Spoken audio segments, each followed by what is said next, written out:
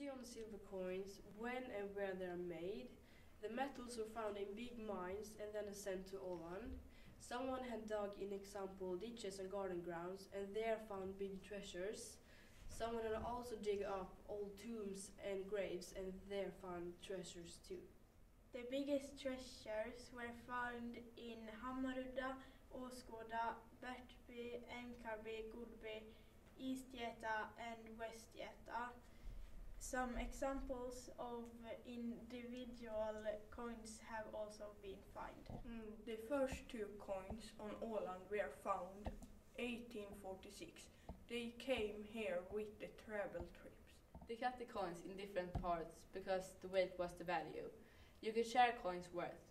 The coins were made in gold, silver and copper. They were used as payment in 610.